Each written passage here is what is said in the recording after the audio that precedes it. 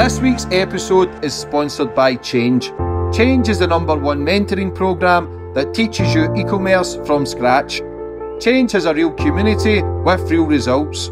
I have been working with Ryan for many years now and have attended many of his events and retreats across the world and got to meet members and the amazing community of like-minded people. Ryan works with a lot of big names in the business world, helping them build online businesses and e-commerce.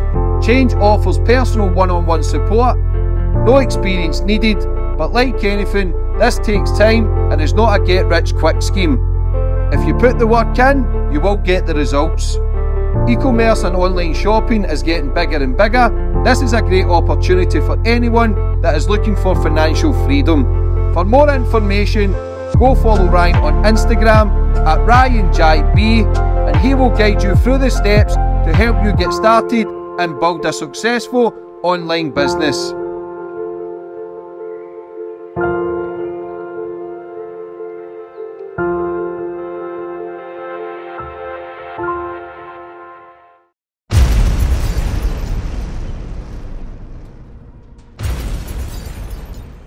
You can now follow me on all my social media platforms to find out who my latest guest will be.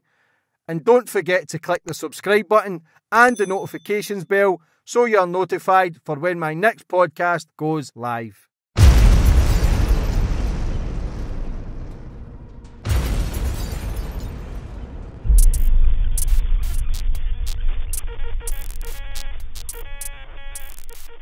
Boom, we're on. We're on. And today's guest, we've got Tommy Mallet back for part 2. How are we, brother? Amazing. Amazing. I feel absolutely... Since the last time we spoke 4 years ago, I feel like... Do you know when I just walk through the door and see her, it all come back to me? Like the good, the bad, and where I was at that time, yeah? And how quick it's gone. But then also, with it, is the lessons I've learned along the way has been unbelievable. I'm like, I feel so prepared for the next stage of my life now. We're there. When I'd done that first one, I was angry. I was like, I wanted it so badly. I was willing to lose everything while I was doing it. And didn't really understand life then, man. So I was there preaching on a podcast about my life and I didn't know fuck all. When now I've been through it, really been through it, and I've learned so much. That was the start of our journey, but we'd already been through a journey. And like you say, we'd come through a lot, and over 4 years we've not stopped. We said that 4 years ago where we were going to take things. We've took things to new heights. There's been roller coasters, ups and downs, madness, laughter, cries, tears, pain. This is life, I think. I think everybody goes through it. I think with our mindsets, we're always reaching for new heights, new goals. Everything's limitless. More pressure, more problems, more money. Doesn't bring happiness. I've soon fucking realised that. Everything I've craved, everything I've searched for, I've ticked all the boxes, and it made us more battle more now than I was at the start of the journey when I was going through my mess. Yeah. But it's good to see you. No doubt we'll create fucking magic today. Every time we connect, it's powerful, it's magical. And yeah, we're just two boys just trying to fucking do stuff in life. You just said this there, yeah, that about when you get it and you just don't feel fulfilled, do you? So you start getting it in and you just feel like, fucking hell, I thought it was going to feel different to this, yeah? And that made me do a lot of searching and made me really start wondering what was going on, because I'd be doing the next thing, it was the next craze. And then I sat down with someone and was like, you need inner peace, man. Without inner peace, you got nothing. So I started searching for that. And I feel like a different person, man. 4 years ago, you were Mallet was still taking off. You took it levels. Yeah. How's it been so far? Well, I took it to where I said I was going to go. But it was... I always thought, yeah, like when building, that was it and that was my life forever. So there was good parts and bad parts of that, because I always thought, yeah, I love doing this and it's my baby, but at the same time I thought, fuck, I'm stuck here. So when something bad would happen, I'd think, oh, I can't take this no more. So I was, a lot of the time of building a company, I was just battling so much. But for me, I was so driven to take it to where I said I was going to take it, nothing else mattered. So I just find myself constantly grafting and constantly pushing through barriers, and yeah, I was winning. No, I can't say I weren't winning. I cracked America after seeing you. I learned so much about myself in doing so. But with doing it, like, a lot of money come, And when a lot of money comes, you become a target. And then the more fame you get off the back of something, you become even bigger a target. And then next thing you know, you spend a lot of your time dealing with shit, which you never used to have to deal with. And for me, I was just wanted Mallet to just be Mallet, and I wanted it to be huge. But then I had leeches onto me that just started leeching me worse and worse and worse. And there comes a point where things happen and you think, fucking hell, man, I need to offload this because it's getting painful. Because before, the love for the brand, what I had, yeah, made me just forget about anyone around me, and I didn't think of anything else. But when you're actually, like, and all the leeches, you sort of just carry it. But then it comes a bit heavy, man. And you start, when you have a kid and you've got your family around you and you're constantly stressing, you just end up fucking thinking, you know what, I can't do this no more. And I got to that point, I think, after your podcast probably didn't help me, I'm going to be honest with you. Thank you. No, it helped me in so many ways, but it didn't help me in situations where people actually knew the real me and people really started accepting me. So it changed my life because it was the first time I ever spoke about who I was as a person. So all of a sudden I've got people in vans like, yes, and they loved my story. So it was a relief for me to tell people who I am, but then it gave me like this different sort of fame that I never had before. Where I was on Towie before and I was like a reality star, but then now everyone's like, whoa, that geezer's actually a sick businessman. And they started looking up to me a bit more on that. And with that, it started causing a resentment for people around me, I think. Jealousy? Yeah. What is winning to you? I've had two different types. Winning was when I was trying to get to the destination of like becoming a multi-millionaire and buying the houses and the cars. And then now winning is waking up every morning and being happy and doing something that I love and being able to see my little boy before he goes to bed. That's winning, man. Like, because when you've had it all and then you've lost a lot at the same time, having it all doesn't help you at the time, especially when it's like loss that you can't help. For example, when we lost a baby in April last year, there was nothing that could bring that baby back, but I had loads of money around me. But my missus didn't care how much money I had around me. She was so fucked off of it. She was so bad. And I remember sitting there thinking, how can I help her? What can I do? Is there anything I can do to make this any bit better? And there wasn't. So then it showed me everything I'd been out there trying to grab couldn't help in that situation. So me being there and being in a good mindset is the only thing that could help. So for me, winning is keeping a strong mindset, staying away from anything that I get addicted to, staying away from partying, being there for my family and just doing the right thing. That's what winning is for me right now. How was it when your missus lost the baby? Horrendous, man. Horrendous. It's like, I've spoke about it so many times. It just don't get better, man. It don't get better because where I'd had this perfect little boy and he's still the best thing that ever happened to me, you sort of, when you find out she's pregnant, you think, you look at him and think it's the next version of him. So you sort of visualize what the baby is. And she lost the baby at 3 months. And we was getting scans every week to try and fix the problem what was going on. It was a chromosome issue. So we got attached to this baby and like, because obviously my positivity and how I've always lived, I'm like, everything's going to be fine. Everything's going to be fine. Until they tell you it's not going to be fine, you think, fuck, what next? So for me, I felt I dealt with it really well because I had to. But watching what it done to Georgia was, I'm scarred by it, man. I could never be the same again, I don't think. Never. I just think it was just so painful to see someone you love just have it all to then bang. Because Georgia's always been good. Georgia's always just been positive. She don't really care about too much. This was the first thing I ever see hit her. And she took it so bad. And it's been a year of like trying to build our lives back up. And I feel like I'm really proud of where we took it and how we'd sort of dealt with it. But at the same time, people used it against me. And that's when shit started getting bad for me business-wise. Because it was the first time in 10 years that I'd ever took time out. And then I started looking at what I've built around me and seeing people was coming in. It was supposed to be helping me, but taking a piss out of me. Using my, like, what I was going through against me, I believe. And it was the only time I'd showed a little bit of weakness in my life. I'd never showed weakness. And because I refused to. Apart from the bits and pieces I'd done in the early days on the depression before I knew what everything was. I feel like by me losing this baby, I showed a side to me which was vulnerable and people jumped on it.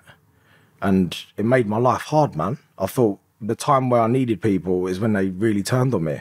Yeah. And I'm not going to get into what happened and who I've had problems with, but I've got a lot of companies, as you know. I'm not saying which one it was I've had a problem with, yeah? But I'll give it all for this one. And I built a big team of people who needed it. I didn't just go and get people because they was good at their jobs. I'd sit there and talk to people. People would go, I don't see my kids enough. My job's not letting me do it. And I would like feel sorry for them because I've got a boy now. And then go, no problem. I'll look after you. You can work from home. You can do this and that. And made people's lives easier because I thought it was the right thing to do. But then they're the same people that turn on you. They're the first people that turn on you. So that sort of stuff's been tough, man. And I feel like everything happens for a reason. And I'm slowly getting over what's happened, me and Georgia. But at the same time, I don't want to feel vulnerable ever again now. So now I've got a complete different mentality. Vulnerability is a strength. It is a strength. People will use it, and as for a woman, for me personally, there's masculine energy, feminine energy. We talk about all this bullshit. A woman's true source and a woman's true powers when she becomes a mother. So it's always going to affect, especially if she's had a kid before, because she understands the strength as a mother. Men are protectors instantly, but women naturally, I believe, are bigger protectors. I always say this, but women are the centre of the universe. The world revolves around women. The way they can carry a baby, the way they nurture it, the way they love it is different from a man. We're more vulnerable than the female species. We don't know how to handle vulnerability. We've all got masculine energy and feminine energy. Everyone has. Men and women need each other. There's too much divide. Everybody moaning, complaining, this and that. Family life is the best life in the world. There's nothing, no watch, no car, no house can ever take away family life. No. The same as yourself, Tommy. But would you battle, do you think, no matter what position you were in life? With what? Materialism, family. Do you think you would always still struggle mentally with it, the stuff that you've been through as a kid to now? No, I feel like I'm over everything, man. You think so? No, I'm completely different to what I was. I swear to you, you'd think I'm mad saying it, didn't You're a mad bastard, though. I always say that. I am. I'm completely, like, 1 minute I'm good, 1 minute I'm bad, but I understand how my brain works now. So as I said, I got diagnosed with ADHD in 2022. And I thought ADHD was something where naughty kids just run around, you give them a lollipop and they fucking smash the class up, yeah? I wasn't really like that, but I had the maddest thing where I couldn't read. And they've said it was dyslexia, yeah? And I just could never regulate my emotions. Someone would say something to me 5 years ago, yeah? And I won't forget what they've said. I couldn't leave it. I'd fucking see him, mate, and like it was on, and I was like, I couldn't work out why I was like it. I was like, let it go, man. Someone would say something really small in a conversation, mug me off, and I'll be thinking about, I'll see him 10 years later and I won't forget it. So I was like trying to work out why the fuck I was like this. But then I went through a really bad stage in life in 2022, yeah, where it was just all too much for me. I'd had it all. I was expected so much from myself. I'd just had a baby. Everything was mad. And I literally couldn't emotionally take it. So I was like, George was like, you've got ADHD. I've seen something and I'm sure you've got it. So I can see the geezer. And he was like, so do we need to do this basically? From the start, I was just praying, thinking, tell me I've got something so I can at least try and fix it. And it turns out I've got ADHD, and it turns out it don't just make you that you're very like fast-paced and shouting and screaming. It don't. You have come downs on ADHD. You have addiction. You have to be like all in on stuff, which in business it helps, yeah. But it can also tear you down at the same time. And it's the same as going out for a drink. I've always said I can't go out and have one beer. Like, I've never been able to do that. It turns into everything. And I've always thought, fucking hell, man, why can't I just go out and have a party? So when I actually started looking into it, it started answering so many questions I had about myself for so long. And that was the stuff that was taking my peace away. Because I just thought I was a nutter. And I am. Yeah. But I couldn't control how mad I was. So when I actually went and learnt about it and got help, I was so against like medication. And I ain't going to mention all the other stuff that was going on around the time. I didn't do any of that. I'm completely like, I eat healthy. I don't even drink fizzy drinks. I've never put anything in my body unless it was at a party. But like, I've not had any, I'm not going to say what the word is for it, but during the pandemic, I didn't have any of that stuff. Like I didn't have no Cocaine? I didn't have any vaccines or nothing like that. Fuck all that. No, but what I'm saying is, I'm not saying that, I'm not against that. Yeah. But I'm just saying personally, because of my mindset, I was just worried to put anything in my body. I wouldn't even take fucking antibiotics. So when I got told I had ADHD, I was like, well, I ain't going to take medication because it's just going to make me like someone who I'm not, and it's going to fuck me up, yeah? But then I had to weigh it up and thought, well, I either do this or I lose my family and lose everything because I'm uncontrollable how bad I'm getting. I was getting so much worse as the days get on. I couldn't even order in a restaurant. I could not order in a restaurant. If it took too long for them to come over to take my order, I was going off my head. I was honestly getting worse and worse and worse and worse. So because I obviously was against putting anything in my body, and I always have been, I thought, well, what am I going to do? I need to either fucking go on medication or I just need to fight this battle. I won't make it. I will not make it. Do not think, unless I got help for this ADHD, I would have made it past 40. Something bad would have happened to me. I could not have got out of this because it was getting worse and worse. So I went on medication, and I went on a really small dose of it. I went on 20 milligram of something called Elvance. It's a stimulant, yeah? And people put their nose up at it and go, you aren't in my position, so you can't say nothing, right? There's no opinion you can have because you weren't inside my head. I'm waking up some morning and I'm fucking got a Barry White song in my head, and it's in there since I woke up, and it goes at night. I thought that was normal. I couldn't think without having music in my head from when I was a kid. Imagine being in that. Imagine knowing that you can't gamble because if you put £1 in a machine, you are going to spend everything. So I started looking into it and seeing it is in my family, yeah? And I thought, well, I need to be the one to change it. I can't go out like this. I need to work on it. So I went on these tablets, and I couldn't read from when I was a kid until I was 30. Took the tablets, could read and write, could express myself. I could think about other people's emotions before I just act on them. I could do maths. And mate, everything I've been told since I was a kid about how all of this madness was just down to me having ADHD. I didn't have depression. I just didn't know how to deal with my emotions in my own head. That was all it is. If you don't take those tablets, where would you end up? No, I'm all right. No, if you didn't take them. If I didn't in the first place. You're talking about losing everything, suicidal. Well, I was breaking up with Georgia. I was moving out of my house because it was better for me not to be there around my kid. So I was newly engaged. I was breaking up with Georgia, and I was happily to move out. She was happily for me to go. Would I have been suicidal? I don't think it would have ended that way, but it would have something bad would have happened, man. I would have jumped out. I would have had road rage and done something stupid, or I would have fell out with the wrong person. I don't know. I'd always been that guy that everyone loved, but I was slowly becoming someone who a lot of people could have hated. And I was always that chirpy guy that everyone liked. But mate, I couldn't go into situations. I couldn't walk into a room. My whole life become like 24 hours before, I'd be thinking, all right, no worries, it'll be over in 24 hours. That little event I've got to go to, it'll be over in 12 hours. Don't worry, I can walk through the door. It'll be over in 2 hours. My whole life was like that. I couldn't go into places and see people because there was so much going on in my head. I'd be in a club and that music was going on, but then I'd be remixing my head of something else, and I'd be thinking loads of stuff, and it was just like too much for me, man.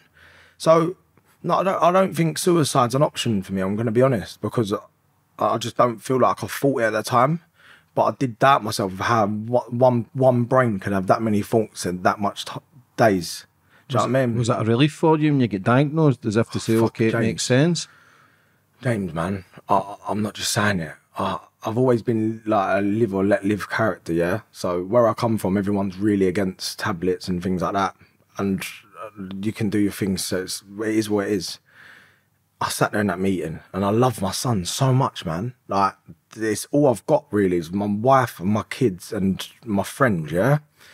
And I sat there and I thought, oh, please say look at this. I've got something wrong with me, man. I can't live like this no more. I'm moving out my house. I'm leaving my kid. I can't. Like, he's only a baby. I need to teach him my morals. I can't just go out like this. I just want to be there. And I thought, but I ain't got ADHD. Fuck that, Georgia. You're just pushing me here because you won't admit that you're wrong and this is your fault and this is you done that time to me. And then I go there and I sit with the guy, and the guy was like, whoa. And I remember saying to him, listen, if I wanted to do what you do, I could be better than you. And he went, what? If I wanted to do your job, I could learn to do it and I'd be better than you. He went, why do you want to do that for? And I was like, just so you know. And he went, wow.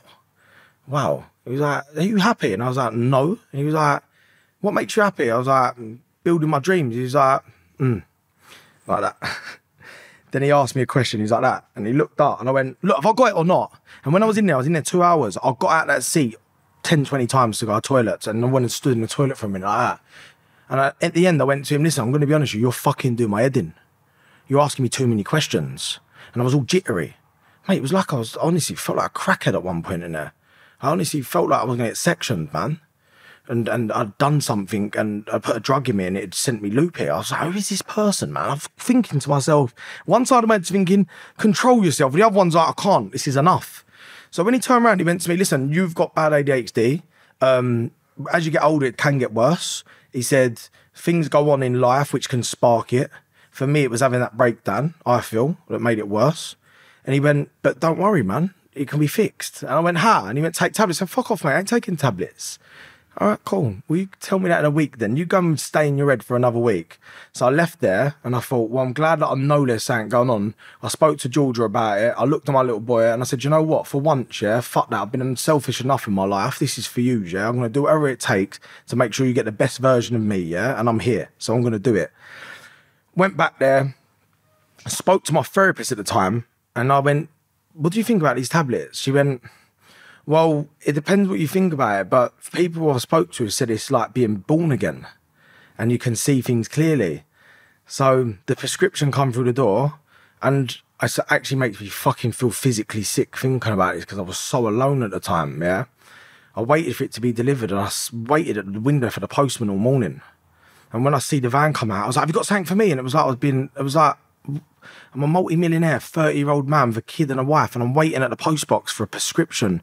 And I'm doing anything for me to get through this, yeah? And he was like, yeah, I've got something for you. And I've got it. And I fucking didn't even shut the door, mate. I just run to the pharmacy. And I didn't even have money on me. And I got there, and obviously, like, Georgia's ringing my phone, and I'm like, she in the camera, like, I'm doing all madness. This is how mad I'm going. I've never even thought about this.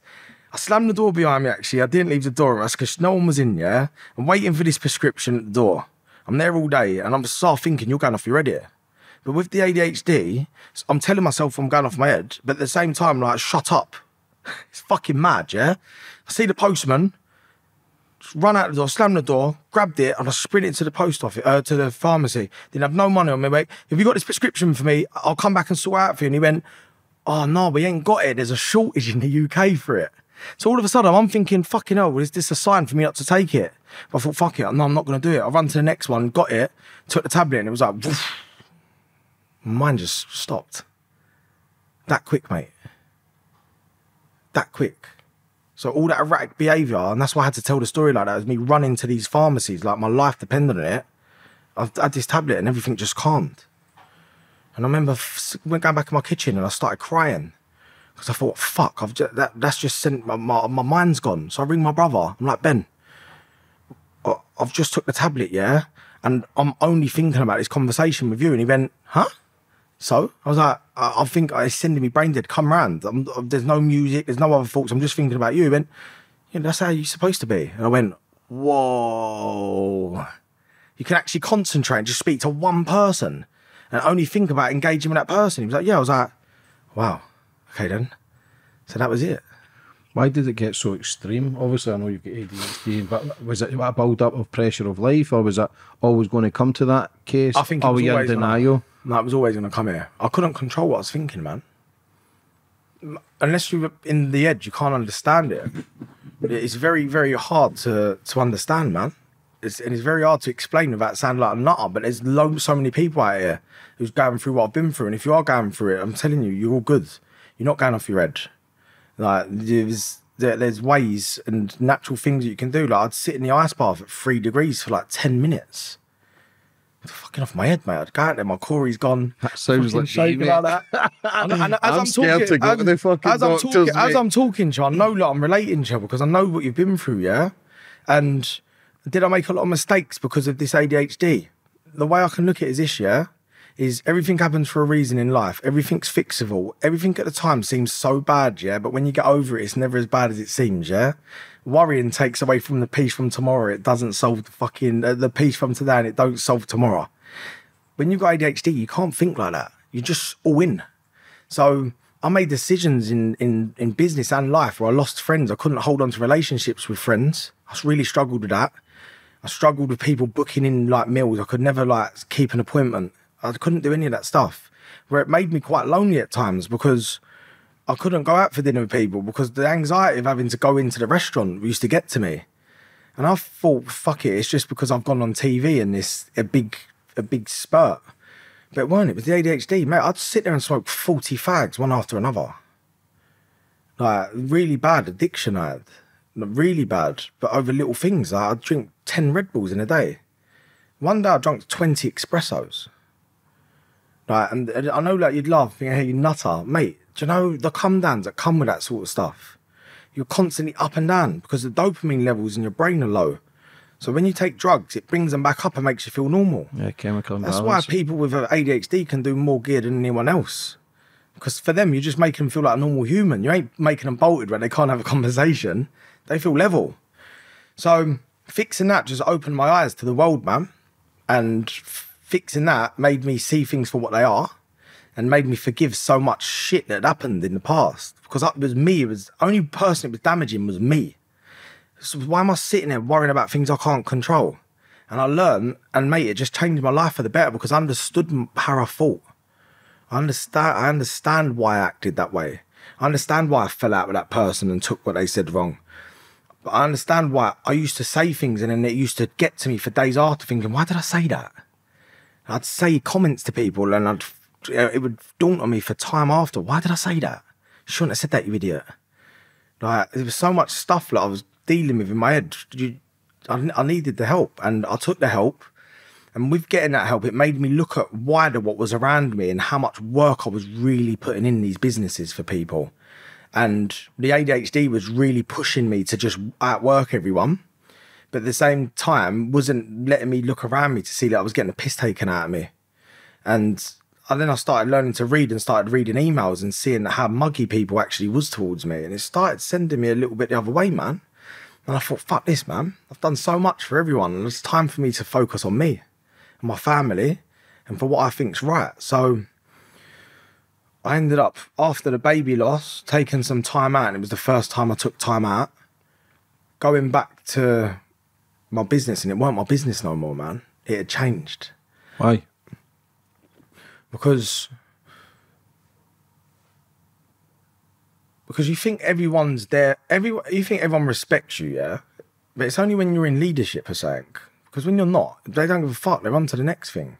So the people you feel like's loyal around you and the people who do anything for you, when it comes to the next person, they just jump. That's why you can't like buy loyalty, because you can always be outbidded by someone. Always.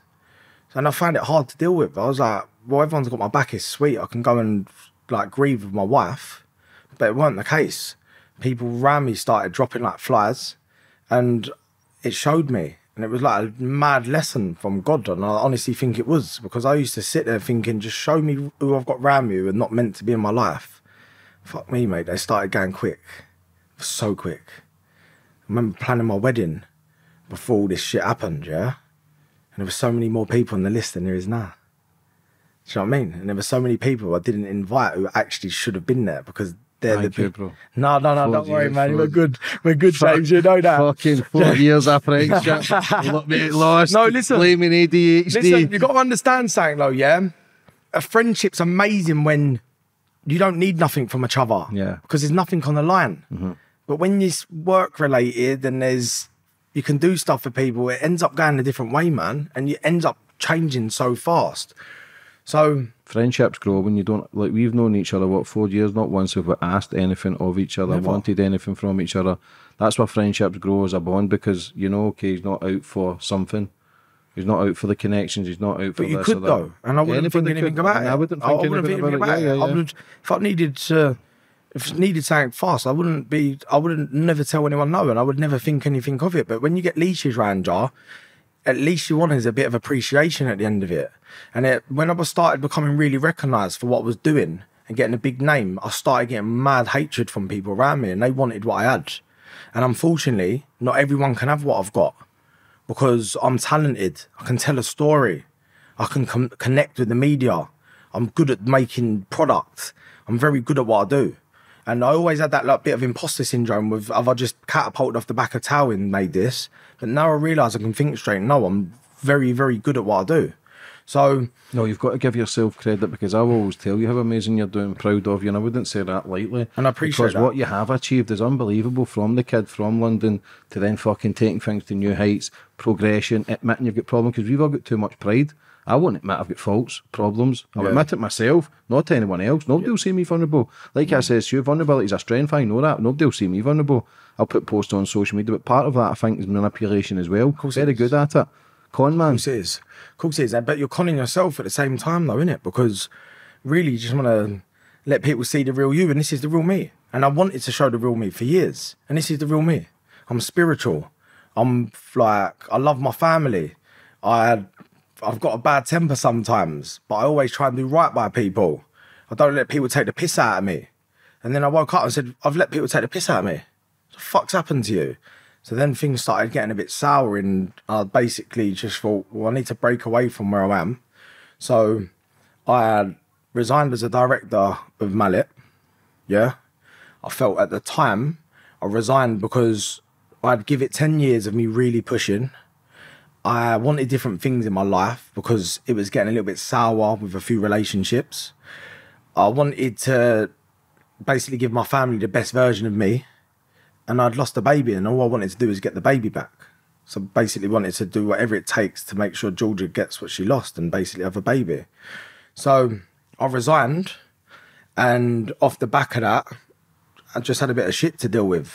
And for me, I've not made any decisions that I think is wrong, and I've done everything the right way for me for once, instead of just worrying about everyone else. And when you do that, that's when everyone turns on you, innit? Mm-hmm. So look, I don't want to be encrypted around the situation, because like it's just it's long, but I've been in court dealing with something, and I won, thank God. I lost a lot of money in doing so. I lost a lot of time in doing so. So it did basically damage me, because it took a lot of time defending myself on something I didn't have to defend myself on. It was people I was friends or / family with, which I thought was really tough. And it's very hard when you're sitting there in court with someone that had been in your house in Christmas around your family. And it's even harder when you read the bottom of a letter and it says assets I've got, and it's got my house on there that my fucking 3-year-old kid lives in. So because of a dispute that I've got with someone, you're willing for me to lose my house that my kid lives in. That's really it fucked me up a lot, I'm going to be honest with you. Because when you're doing everything for everyone, it's like everything's all good. But as soon as you stop and try and think about yourself, everyone just wants to put you down. And now I'm there. I'm at the point where I'm constantly defending myself in a minute for stuff that I've not done. Is this a family member or a friend? No, business. Business partner? Mm. What's the whole outcome with Mallet, though, if you can talk about it? Look, if it's the rumours you've lost it, that's why I'm here. I need to put the record straight. But as I said, look, yeah, I'm in a place where I don't wish any harm on anyone, yeah? If I'm in court with you, and even if I'm losing, I swear to you, I don't want any harm to happen to you. I don't want you to be in this place. I don't want you to feel anxious. I'd love to resolve things with people. I've been in wars in my life. Like, I don't want to go through that. This is nothing. This is business. When you've been through proper ag, like, where you've got to look over your shoulder every 10 minutes, you can't walk outside your front door, that's proper ag. This ain't proper ag. This is stupid. You're just paying lawyers to fight for you. So you feel strong, you can say what you want. But look, where it stands with me is this, yeah? I basically walked away from Mallet because at the time it was the right thing to do. I didn't sell Mallet. I felt like at the time I needed to fix myself before I carried on. I wanted my wife to get better. I wanted to spend some time with my son, and I wanted to reflect on this loss, yeah? And with me doing so, I thought, well, if I can, I'll resign as a director, let someone come in and take my place, yeah? And let the vision go elsewhere, and just let someone give it, because you get the point where you get so obsessed with it, you won't let anything change. So I thought, I don't think that's a good way of like running a business, especially if it's going 10 years. It might need a new fresh of commercial eyes on the company to do so. So I was willing to do that. So I stepped back, and in the meantime, I've got a business with my family, which is obviously citrine. it was a family thing that we made during the trauma. There was a lot going on in our lives, and a lot of shit was happening. It was a bad time for my family last year. So we was all getting more spiritual. My mum's psychic as well, yeah? Yeah, I love your mum. So then next thing you know, we're like carrying crystals, and like my mum's got around my neck, and then she's fucking losing it all the time. And then you feel like everything's like, you just, when you go through bad times, you do anything to just feel a bit better. So three of the spiritual sides come. George is getting a reading every 10 minutes. My mum's off her nuts, vodka and orange in one hand, crystal on the neck. Sage. It's just, it goes like that. So we end up, yeah, it's like that. So we end up finding like this sort of laughter in this spiritual side that we've always had, and we've always believed in it. My family of like, my mum's comes from a Catholic background. She obviously looks at it a bit different from a spiritual aspect. She used to take me to a spiritual church at the age of 6 to connect with spirit. And I'd never spoke about that part of my life. But when we lost the baby, it sort of come back and I become that person again. So my mindset changed and I was like, you know what? Fuck it. The only thing I can do right now is be positive. Yeah, there's no point me being in this negative situation because it ain't going to go away. So I'm going to do what I'm used to doing. They're going to make things feel right. So we ended up like just working on projects together as a family just to get us through it. But at the same time, I've walked away from Mallet, still own it. Everyone thinks I've sold it. Everyone thinks I'm skint. Everyone thinks I've got a tax bill that's basically stopped me from pursuing other things. I've had to sell my cars. It's all bollocks. I invested to buy a business partner out of Mallet in January last year. And everything was flying at the time, yeah? I bought the partner out. So now it's me and another person. And then the business and the economy just goes bad. But the business is still performing very, very, very well. But the economy starts doing shit. So what we was earning before, we're not earning no more. But we're all good. We're earning. We're paying the bills. The business is profitable. It's all good. That's in January. The trauma hits me in April. I have to deal with it. So I step back. And then I'm trying to work out what I want with my life. And at the time, it was to step away from Mallet and just to make myself well again. So I still own that business, but I've got another business. At the same time, I'm getting legal letters telling me to stop what I'm doing, basically, and I can't pursue it. I have to stop trading as a business, yeah? And for me, I'm saying, why? Why do I have to stop trading as a business? I've got a brand there that does that, and I've got a brand there that does that. Citruine's a brand which is a spiritual sneaker brand, which is aimed at people who have been through trauma to make their lives better, and so they can manifest greatness and they can make themselves feel better. And personally, every time I put my foot in them, it makes me feel grounded. I feel different. And it's not a gimmick to sell them, but when you put them on, you understand, yeah? So I'm looking at them thinking, well, I'm not doing anything wrong. Like, I've got one business there that's smashing it, and I've got another family business here, which my family are just basically, it's not a big company, it's a family company. Why am I not gonna trade? Like, for what? What have I done wrong? Who tried to put the blockers on that? Well, it was a partner. Does that go against your business with trying to trade with something else? What do you mean? Like selling another product? Couldn't you do that? There was things where got brought up from years ago, which basically it was a load of shit, man. It was a clash of egos. It was a clash of egos, and there was they tried to like stop me from basically pursuing what I wanted to do, yeah? And I'm a creative. So my passion is for making things come alive in front of me. It works, it makes me feel good about myself, yeah? It's what I do. I like creating things. So I'm like, well, look, I've stepped away from Mallet. I'm not going to sit there and be depressed every single day because I'm fucking just sitting here. I need to be active. I'm just doing things that makes me feel good. So I obviously don't sign it. And I said, no, fuck that. I'm launching. I'm not letting no one stop me from doing anything I want to do in my life.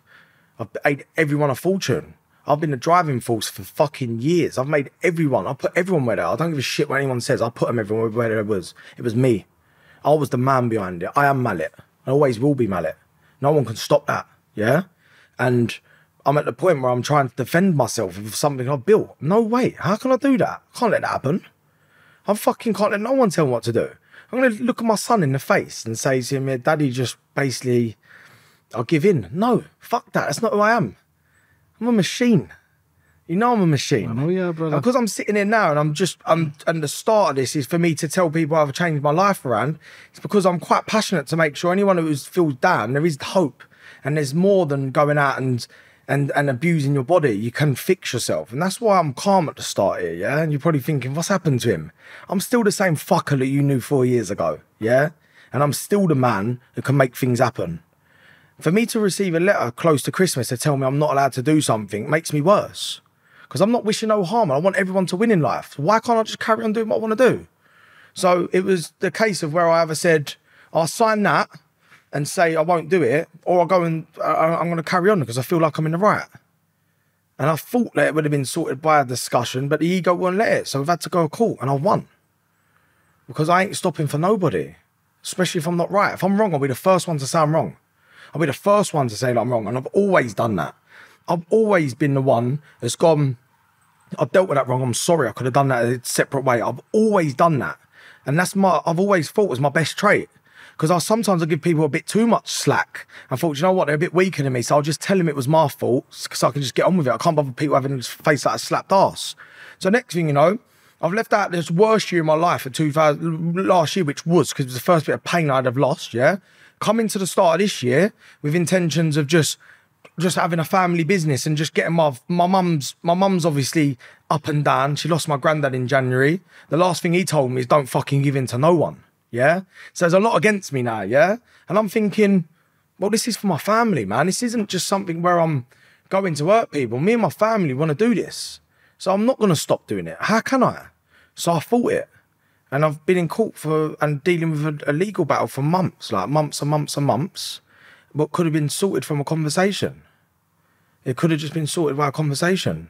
Do you feel as if you can enjoy life now better? I was enjoying life when it was happening anyway. Well, yeah. Can't keep me down, mate. What's the battle with the kind of getting the cars, selling the cars, getting the cars, selling the cars? Is that ADHD or what do you think that is? The original one, yeah. I'm going to be honest, yeah. The original one, when I said it, I said it on a podcast and I was really struggling. That was the time when I was struggling with ADHD, and I can't watch it back, mate. I was off my head. Off my head, yeah. Anyway, I come home one day, I had 2 G-Wagons on the driveway and some mental Land Rover Defender and an SLS, yeah. I had like 1.3 million quid's worth of cars, yeah. I weren't driving none of them. I was driving the G-Wagon to work every day, and I just felt like it was making me a target.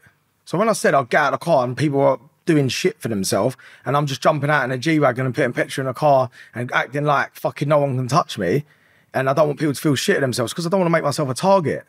But obviously people take what they take out of things I say. So that one there was, people told me I couldn't buy them cars because they was hard to get. So I made it like I was collecting fucking football cards, mate. I bought up all these cars. I was going through loads of shit and it weren't making me happy. So I sold everything because I wanted to just start from scratch. But then, like, my little boy likes Ferraris, so I bought a Ferrari. But then everyone's saying, fucking hell, you said you weren't going to do that. I was like, fucking hell, yeah. I do a lot to say that I'm going to not do things again. Every time I go out and have a turn out, I tell my missus I'm not going to do it again. I do it the weekend after. It is what it is. So I feel like I was judged a lot about that. Tommy Mallet's bought a Ferrari. But the same editor who put that in the paper was the same one to go back and say, I've sold a 200 grand Ferrari to make me look skint. She was saying it was 500 grand 3 months ago. The car thing, is it ADHD? Yeah, completely. It is actually. It is, because you have to be obsessed with something all the time. So 1 minute you're obsessed with fitness and health, then ice baths, then you're obsessed with looking at cars online and you've got to then get it. And then when you get it, you don't want it. It's mental. It's a fucking mental thing to have. So yeah, the car is on that.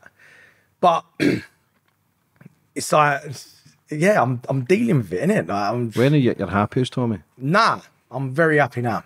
That's because you're sitting across from me, yeah, I am. I'm glad to see you, but I feel phenomenal now. I feel phenomenal because the place I'm in right now is, I worried so much about ever being here.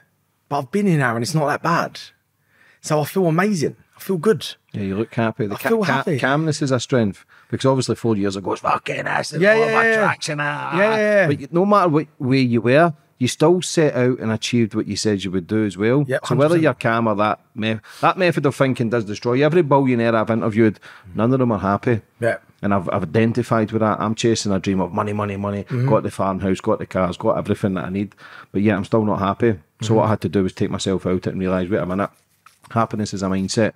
I know people with a camper van who camp outside, camp in the van, travel around fucking Europe, and they're so happy with just living on the edge of nothing. Exactly. But yet, all these people chasing this illusion of limitless fucking mindset of I want to be the number one, I want to be the biggest and the best. People need to stop buying into the bullshit. But it takes money for you to say that. I wish everybody, Jim Carrey says that, I wish everybody could taste fortune and fame. I've not got mega fame or mega money, but I've got enough that I should be happier. But he says, I wish people could enjoy, see fortune and fame for what it is, taste that so they know it's not the 100%. answer. You don't know what you want, innit? Like, until you experience it, you don't know what you want. Look, them years for my life of being a lunatic and chasing this dough was the best fucking thing I ever done. Because I know it was dark times and I was mad. I didn't know what I was thinking from time to time. I still set out and done exactly what I said I was going to do. But now, I understand it completely different and I know how to build things to last. You can't be erratic and not make big mistakes because it just don't work like that. So now I understand planning. I didn't understand planning before. If you told me about planning, I'd tell you to fuck off. I'd say it's going to slow me down. But now I understand, that, all right, I'm going to go for a few years of hardship now. And I'm not talking about not going to be able to eat. I'm still going to have a lovely house. I've still got my kids still going to be well looked after. But boo-hoo, I've had to sell a fucking Ferrari. Who gives a shit? Do you know what I mean? Who cares? I'm so happy because I've done what I said I was going to do.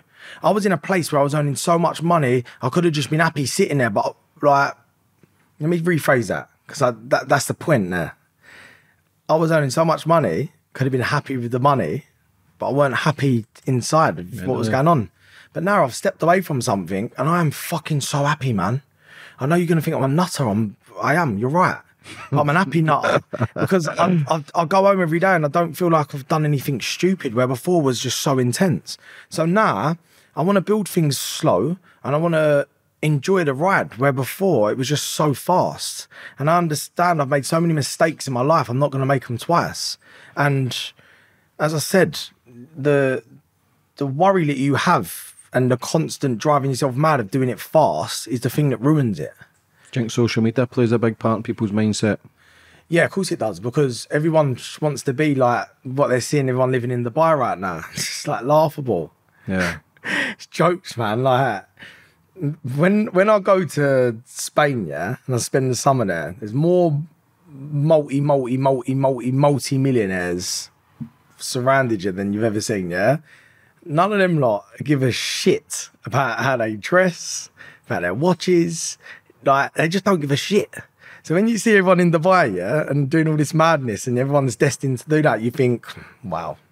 But we've bought into the lifestyle. We've bought into everybody's living a better life than us. For me, it's to come away from social media. For me, it's to come off grid within the next 5 years and just enjoy life. I don't need to put myself out there and live life to the full potential, because I believe, like I said earlier, happiness is a mindset, and I believe on social media, it doesn't take you to a good place, especially with reels and the attention span coming down and looking at everybody else having a great life. Everybody's scared. See what you're going through, what you went through. Every man who I speak to feels that way because of the pressure of life, of man. Nobody understands, man, especially our own fucking species. We don't understand fully what the fuck is going on in life. I always say it, but there's no blueprint or manual how to actually live it. And the pressure that's on us, we don't speak. We get angry, we get agitated, we get fucking high on life. I'll make more money, I'll get this car, it'll take away the pain. The pain's always there. Every day I wake up in pain. And I think I need to keep striving because my family needs me, my mum, my kids, my sister, they all need me. So there's pressure. Nobody says, are you okay? They might say it and you go, yeah, I'm fine, fuck off. Yeah, of course. But really, if we actually sat down and go, well, wait a minute, I'm actually in pain. They go, okay, how can we help? But you say you don't need to help. You know what you need to take from that, and it's what I've learned. And I honestly feel like if I've got anything, it's wisdom out of this, man. Because you feel like, I've got to be there, I've got to do this, I've got to do this for my family, Your family would rather you be at home and be happy than coming home late. And they've got a nicest house, but you're coming home and you can't even talk to them because you've had a shit that work. But I remember George just saying, fuck it, we'll lose it all. We lived in a flat before. You drove a smart car. We was happy. Let's do it. I don't care. I don't need this. And for me, that's when I thought, oh shit, let me look at this angle from a difference, Why was I so driven when I spoke to you 4 years ago? Because I had my first taste of money and I was petrified of losing it. I woke up every day scared of losing it. Why am I so happy now, It's because I've lost it. I've got it back. I've lost it again. It don't matter, man. I know the feeling. The feeling's not as bad as you think. It's not as bad as losing that baby in April. So it's nothing to me. I don't feel anything towards this shit that I'm going through. I sat there in that courtroom and I sat there and I looked at myself and I thought, I'm quite proud of myself, actually. I took this really well. Whatever way this goes, I've given my best and I've sat here and I could have been here and something worse is happening. So I'm really at that stage now where I feel like there's so much more to life than constantly battling for what's the next thing is, because you'll never find it. You whatever you get, you want the next thing. Like, as soon as I got a decent house, I wanted one in Spain. As soon as I got that, I wanted a Ferrari. As soon as I got a Ferrari, I wanted a plane. As soon as I fucking think about the plane, I want an island. Like, mate, where does it end up? No wonder you end up getting all these mad things going on, because you can't fulfill yourself like that. So this is why I started Citrine, yeah? Is because researching this development of the brain and how you can do things so much different peacefully is the way forward. Doing it erratically doesn't work. You might earn money quick, but you try and hold on to it because you fucking make mistakes. So for me, going into this spiritual side and this more calmer mindset is it's going to take me longer to do things. But I'm telling you now, and I promise you, yeah, I will go as far as I want to go. Like, I'm limitless, man. I'm completely limitless. But I now know that I will stop one day. I won't go to the part where I'm just chasing my way into a coffin. It's not going to happen. Because I understand life better, man. And it takes trauma and it takes losses. And it's so much easier for me to say it because I've been through it than someone's just trying to get it. Because if I heard myself talking 4 years ago, I'd have said, shut the fuck up. You can say that because you've had millions and you understand how it is and you've got assets. Yes, you're completely right. But I've also had to go through the madness to get there and it ain't nice. So my tackle on life now is do things the right way. Do it quieter. Probably don't be as intense. Like, I've made my mistakes and now I'm comfortably going to go out and start again. See, I used to think people who worked a 9 to 5, I used to think mugs. Now I look at them with envy. Maybe they've cracked the code. They're just there, get their paycheck, they know when they're going home, they know what holidays they can take. Dana White says that when you're an entrepreneur, you're working Christmas Eve, Christmas Day, New Year's Eve, New Year's Day, you're doing fucking 18-hour shifts. Yeah. It's constant pressure. Constant pressure. Like I say, I used to fall into the trap of fuck the system, this and that, but you can be happier anywhere. And like we keep saying, happiness is a mindset. How you see the world, how you can appreciate. Some people go sweeping floors and fucking loving life, but they're happier than us driving about Ferraris, Range Rovers.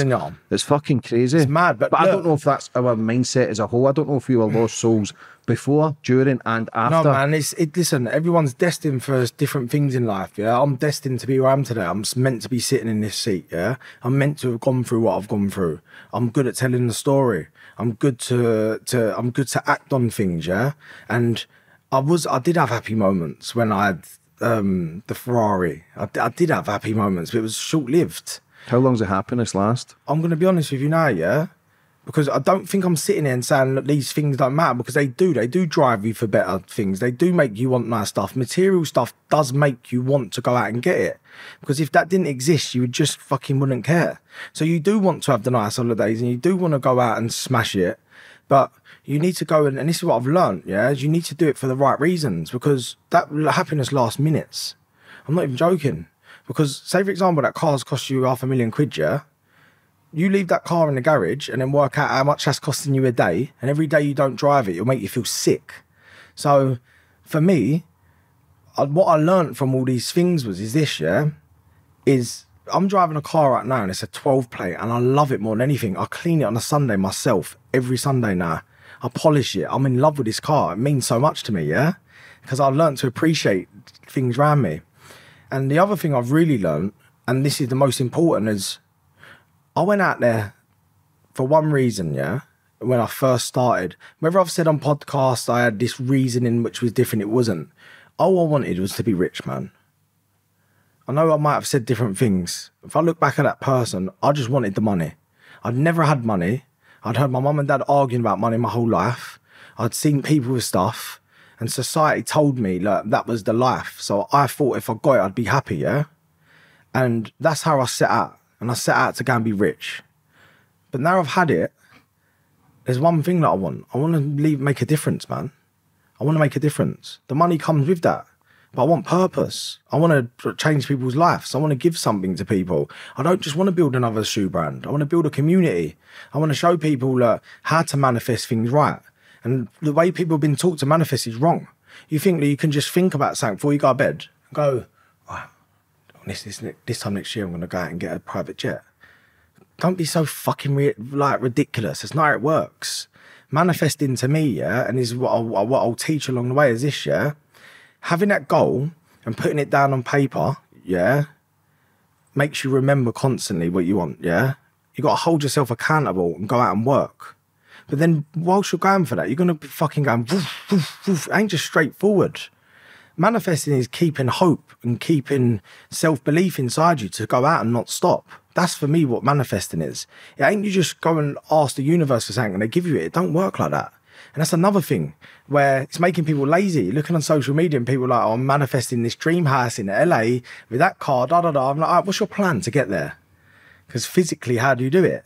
And that's what I feel like, what I want to spread out to people is don't live that false life of you're just going to ask for it and then wait for it to come to you. It's not going to happen like that. There's certain things you have to do to go out and get it. And that's really what I'm about now. How bad was the booze and the gear? For me? Yeah. No, not bad, man. Because I've seen the last few posts the last few weeks. I didn't realise the extent of the party and you stayed out. Obviously, you know my backstory. With Yeah. No, it wasn't like that. I was the best was at that an everyone. escape? No. Do you know what? Going on reality TV showed me a different world, man. And like, I was smoking, I was drinking, I was doing whatever. And really, I'd probably go out 4 or 5 times a year.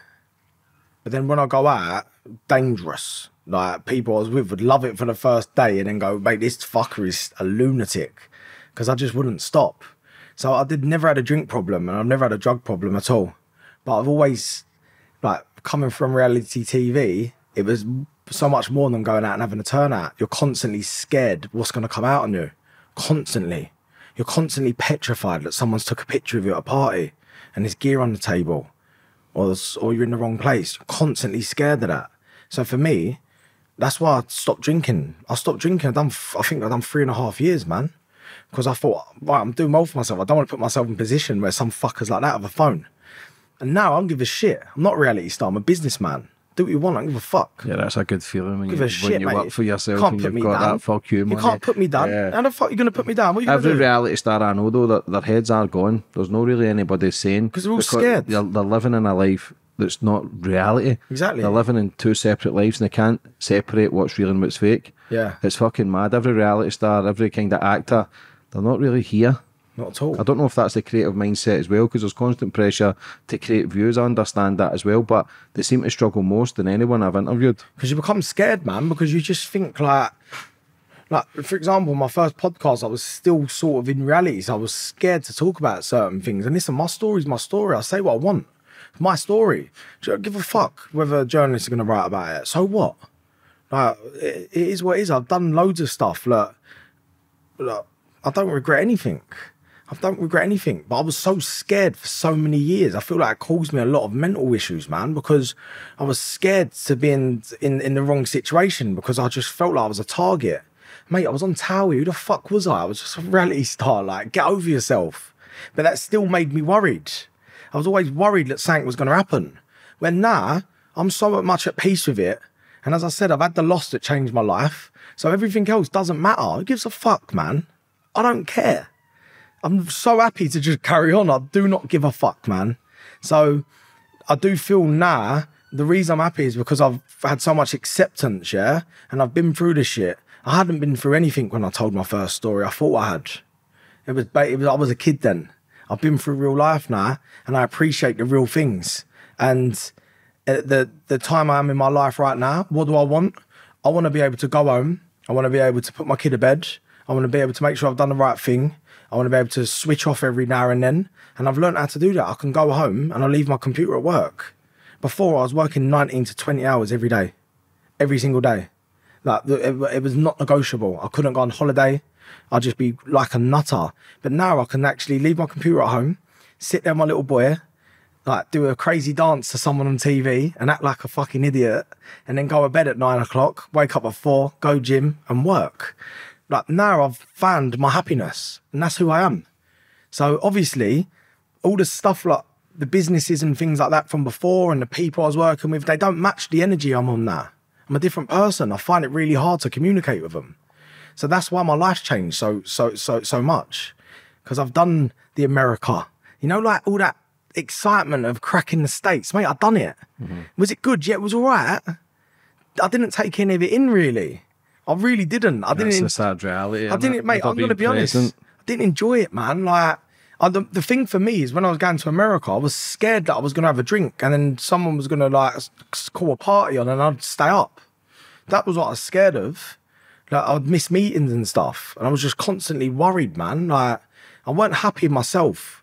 When now I feel like I've been given a second chance and I've been given all this trauma and problems for a reason. And I'm not going to let them pass me, man. I'm not going to go down the same trap as I did before, where I'm going to let what I see on social media affect the way that I live my life. I'm not going to let it happen. If I want to act a fucking idiot in front of people and dance in the street with my little boy, I'll do so. I don't care what you think of me, man. How much have being a father has changed your life? It's changed my life, man. Mate, my son's perfect. I'll get upset talking about him because he's that perfect.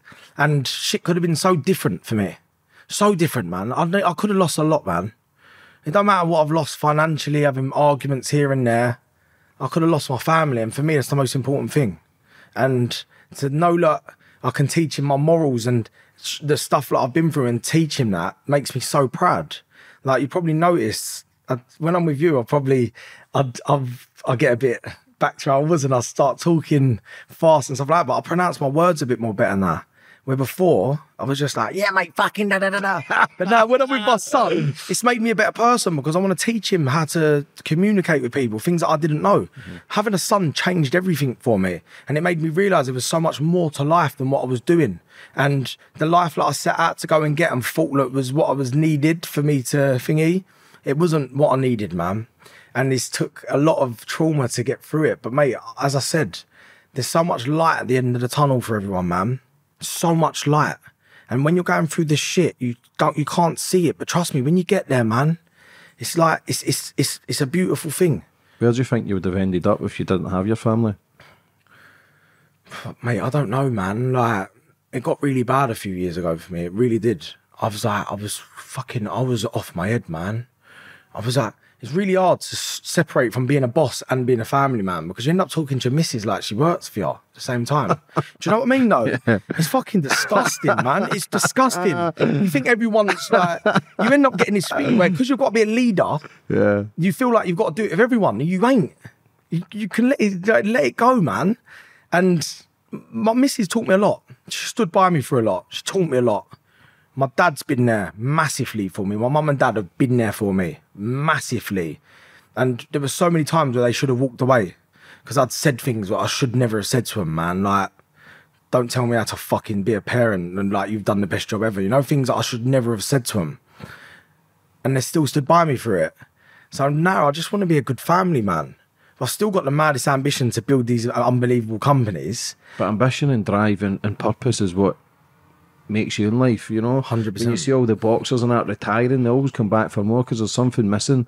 So you've got to have purpose. I always thought, okay, just fuck off, James. I'm a contradiction, pure walking contradiction. I am. I'll say I'll buy a house in the woods, and then I'm down in London, then I'm travelling to New York, and then I'm travelling to Miami, which I want to be the biggest and the best. I'll get that guest, that will elevate me with the contacts that they've got, because I do my thing, but it's a constant fucking contradiction. I think you're off your fucking head. I'm glad you said that. Because that is me, man, like, and I know it, and I do think a lot of the time, like, I'm mad, like, and I know we laugh about it because we're a bit fucking tapped, yeah, but I do think, fuck, man, am I going to end up like Carney or something? Bro, I'm climbing mountains and in cold seas, and cunts are thinking, oh, that's great, but they don't know why I need to do it. Exactly. I need to do it because I'll fucking kill some cunt. Genuinely, bro. Like, people don't know. They go, oh, he's a good guy, but I'm thinking, I'll kill you, you cunt. I could be talking to anybody and think I could bury you somewhere. What? Yeah, you know what? You know what? And now it's just, this is full me, yeah? This is Tommy. This isn't reality. You've got to speak a certain way because of that. Yeah. I'd have rows with people and the things that would be going through my head, I'd think, whoa, just don't think that. Get the fuck out of this situation. And it's took a lot for me to be able to, like, sort of calm me down. The thoughts are okay. I'll go out running and I'll think I could bury that cunt over there. Genuinely. And I've not spoke to him in 5 years. I'll think I could bury somebody James, there. listen, I'll leave the mad. tablet there. You don't got to take it or not. It's up to you if you take it or not. You can do what you want to do. I'm not saying there's anything wrong with you, but if you listen to this back, mate, you don't need a fucking therapist to say you. But listen, the way I look at it is this, James, yeah? Why the fuck are we so hard on ourselves, man? Why? Just live. Like, we might have a shit year last year, it might be a good year this year, but then really, when it's all said and done, who cares? Just living, innit? So that's why I'm so different. And I know you're looking at me thinking, this fucker took a tablet, he's gone like, it ain't. I just don't want to be that person ever again where I've got, like, the intentions are not right for why I'm doing it, and it's all for the wrong thing, and I've got so much better stuff around me. Friendships, like, purpose. There's so much more to it, man. All that chasing is bollocks, mate. How was therapy for you?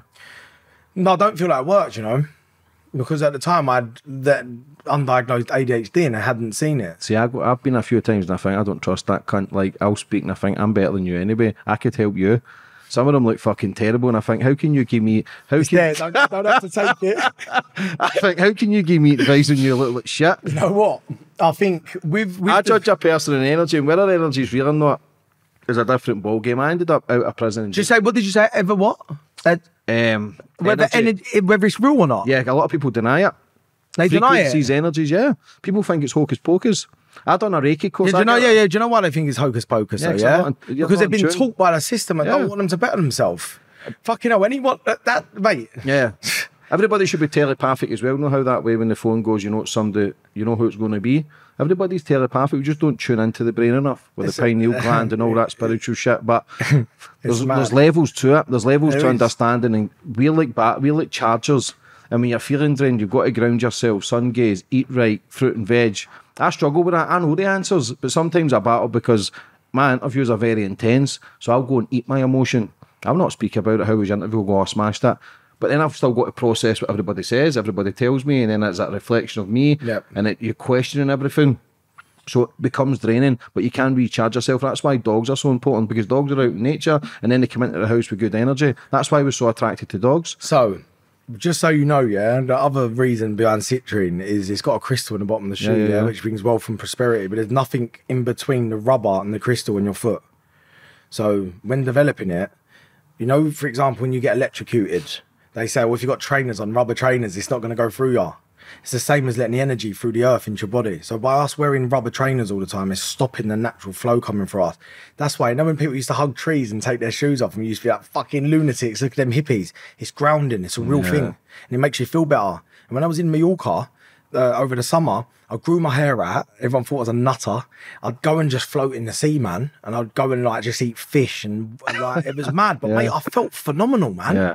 But society makes you feel like a nutter when you do that. Yeah. But I was happy. But it's the Native Americans, they used to grow their hair because their hair was connected to the central nervous system. Really? It used to heighten their feelings of fear. Yeah. But then you've got Buddhists who shave their hair. Yeah. So who's right, who's wrong? I just didn't want to trust the barber in Spain, innit? But with so many religions, so many... Listen, if you're religious and you're doing good in life, by all means do it. But for me, religion's no different from having an imaginary friend. There's no difference. Who is it? Who are you praying to? There is a higher power out there. For me, I don't know what it is. I'm open-minded to all religions. I've got Muslim brothers and sisters who I love Christianity. People who do homeless work turn to Christ and are doing amazing. Good on them. But for me, I just like to question it all. And like I say, it's all hocus pocus. Of course, Dr. Emoto used to take photos of the crystal and speak to the crystals, and they used to change the colours and change the frequency and the vibration just by words alone. So the spirituality is a thing. I think it's becoming too westernised now. I think people are then gravitating towards it because it's trendy. Yeah, same as wars, Ukraine, Russia, Palestine, Israel. People just support what they see in the media. So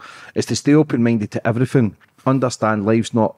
You don't have all the answers to life. To put it this way, yeah, if you know you're going to have a shit day, yeah, and you just got a something you don't want to do, what's going to be better? Waking up in the morning and going, do you know what? Fucking hell, I don't want to do this today, but whatever, just get on with it. We're lucky to be, it could be worse. There's so much worse positions to be in life. We'll get through today, and then tomorrow we're going to have a blinder and whatever. We'll just make a laugh of it. Fuck it, let's just get through today. Your day will go faster than waking up going, oh my God, I've got to go there today. This is going to be shit. This is going to be shit. You're walking there. It's going to be a terrible day. Your day's only going to get worse. But if you're just sitting there and you think, fuck it, I'll just, whatever. It is what it is. I'm here. There's nothing stopping you from being positive, yeah? It's the same thing with all the spiritual stuff. You just have a different outlook on life instead of what we've been taught by our parents, which I personally feel like was negative. So that's what it's all about. And coming back to therapy, I'd sit there in therapy, yeah? And I'd be thinking of some mad shit when she was talking to me. To the end, I was just like, yeah, I'm good. But mate, my head was somewhere else. I was in Mexico. So it was mad. It didn't work for me, but it really works for other people. So for me, it's just been a really long journey of soul searching, yeah? And listen, we might do part 3 and I'll go, fucking, I don't know what I was saying at that time. But as it stands right now, I've got a very small amount of people around me, and I swear to you, James, I feel phenomenal. I feel phenomenal. I feel more ambitious than I ever felt. I know that this is going to happen. I know I'm going to go to heights that you've never seen. But this is the time now. Before wasn't. This is the time. Because I understand it now. I know where I need to go. I know what I need to do. It's not as much pressure. I've got everything I need. This is a bonus. You've got to separate them. Everything I need is at home. Yeah, and health. Everything else a bonus. And this is the mentality I've got now. So before, it was, you have to separate them. So now I've separated them, I honestly feel like I can go to heights that you could never imagine. I honestly do feel that. Because I feel like everyone's destined to do more with them life, yeah? Everyone's searching for something. I know a lot of people hide it, and all I'm doing is spreading positivity now. So I'm happy for people to go, fucking hell, look at him, he's an hippie, he's gone off his nut, he's an urban hippie, what's he doing? That's no problem. But I feel happy doing that. Whereas before, everyone was going, hey, smashing it, wicked entrepreneur, proper, want to be like him. Trust me, you didn't want to be that guy. That was all a lie. You don't want to be that person. That person was not happy. That person was angry at the world, and that person just wanted money. You don't want to be who I was 4 years ago. You might like the story of where I come from and how I turned it around, which I'm proud of myself for getting there, but I was unhappy and I was probably better off with less. So the moral of the story is this, yeah? Be careful what you wish for. Be careful what you wish for, because you think you want that, but when you know what you got to give to get there, just be careful what you wish for. But life changes as well. The person we were today, we weren't yesterday. Everything 100%. Changes. Like the shit we were talking 4 years ago, we're going to do this, we're going to do that, we're going to do that. We've done it. Yeah, we fucking done it. We were in America last year. 100%. Unbelievable. 100%. We just sold out fucking Glasgow, 1,500 seater. A guy from doing our podcast knew you was gonna do it, who was in a crack den 6 years ago. You knew you was going to do it. That's what I'm saying. But it doesn't mean fuck all. It don't. That's the fucking sad reality. It don't. You think it's going to fill all the pieces. You're going to feel that sort of accomplishment. I'll get small bursts of happiness for like 3-4 seconds, and then the negatives will kick in. See, this is the problem. And this is you talking to me, yeah? So let's not make it about you. That's where I was. That's where I was. And it's a fucking horrible place. And you upset me just saying that, I'm going to be honest with you. Because that's just brought it back to me, man. I don't want that ever again. What you just said was where I was. It was like a burst of happiness for like 5 minutes and I'm back down. I'm like, and then I'm like, an espresso to try and bring me back up. And I'm like, I don't want that feeling. It's made me feel uncomfortable, you saying it, because that's where I was. And I'm not there now. And when you come out the other end of it, man, I'm telling you, James, it's just... All I'm saying is, to anyone, there's hope, man. You just don't know where you're going, a lot of people. And you're hoping for the wrong things. But when you actually sit there and go, do you know what, fuck this, I actually do want just happiness, and you make a change, then you feel it. And don't let the society stop you from what you deserve. You deserve happiness. Everyone deserves happiness. What do you think life is? Without getting too spiritual and deep on it, I feel like everyone's here for a reason. And I think that's why everyone's got different talents. And I've always said, I told you things that I would never have told anyone else. I said it on the way here, someone I was with, yeah? So your one is obviously, you've got this gift that can make people open up, to tell their story, to inspire. That's what I think, yeah? Mine's for me to go through the shit, show everyone that it's possible to do what I've done from where I come from and tell the story. And I think, I'm pretty sure that my life's written and we're supposed to be where we are today. That's what I think life is. And I feel like there's such a higher purpose to where we already are. I feel like you shouldn't take it too serious. I think it's about enjoying where we are today, innit? And I think the society is the thing that's fucked. It's because we expect so much from each other. And really, man, I just want good people around me. And I understand life now. And life's this for me. When I was driving Georgia to the hospital when she was losing the baby, I looked at her and I just thought, there's nothing we can do about this. We can't control this. That's real life. It's out of control, man. It's completely out of control. So why are you trying to control everything all the time? Control freaks. That's what life to me is doing the best I can do with what I've been given. Waking up every day and just giving my best. And if I don't give my best, and if I don't achieve what I should that day, I'll give it another crack tomorrow. But I'm not going to walk around with my head down and constant worrying about this and that. Life's to be enjoyed. And I've had the experience now to show that it's not all about what we think it's about. There's so much more to it. The relationships, the timings, the energies that we share with each other, even the turnouts we've had together, them parties, they mean things, man. They mean things. Them watching the sunrise in Ibiza, and as much as you're going to go, oh, because you're trying to think about not getting out your nut, you think about, man, when we was young and we're sitting there on the beach watching the sun come up and we've got not a care in the world and we're just fucking partying. That's what life's about, man. Not sitting in the office to try and afford to buy things that you think's going to make you feel better, because it's never that. It's just going through things as happy as you can be, man. I was speaking to a girl yesterday, Africa Brooke. Amazing girl, man. She was addict as well. Alcohol changed her life, but we were talking about the party days. I was happier then because it took me away from the pain. It took me away from the worry, the stress of never being good enough, always being a failure, never really taking accountability. So when I was with the boys for 3-4 days, I was always last to leave. I didn't go fucking home. I didn't want to go home because I hated going home, because I hated the way it felt. But sitting with the brotherhood and just, you were all losers together. But it took me away from the method of thinking of failure, pain, misery, and that feeling of, that's why I just kept doing it. Because it was the feeling of just I'm achieving something. I was the clown. I was a circus act. But I enjoyed being the circus act because it was making me be different from who I was when I was alone. Do you know, like, what you're saying is just, mate, I swear to God, you're older than me, and I've got mad respect for you, yeah? And I would never, ever be talked down to you or patronising, but mate, you've not even fucking born yet, man. If you knew. You've I'm excited for you, man, because them feelings are possible without drugs and possible without acting a cunt.